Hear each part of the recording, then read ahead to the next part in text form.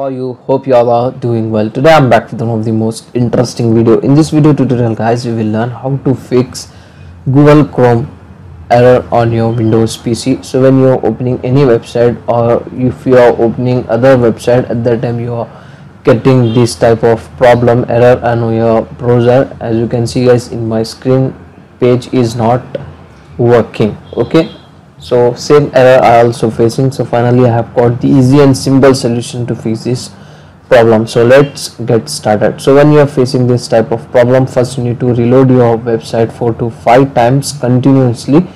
Hopefully this method will help you to fix your issue. Still, in case you are facing same type of problem, now you need to check the internet connection on your PC.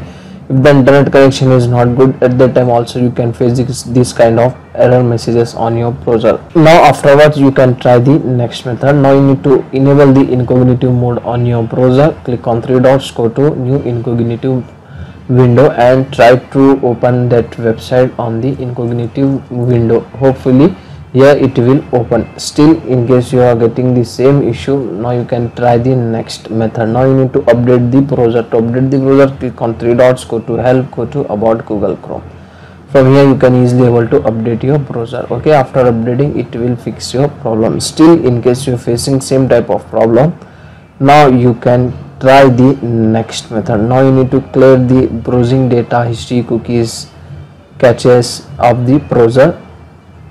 To clear this, go to privacy and security option from here and then click on clear browsing data. Select the time range, all time, check this all boxes like this and then click on clear data. Okay, afterwards guys, try to browse your website. It will now open your website. Okay, still, in case you are getting same error message, you can try the next method.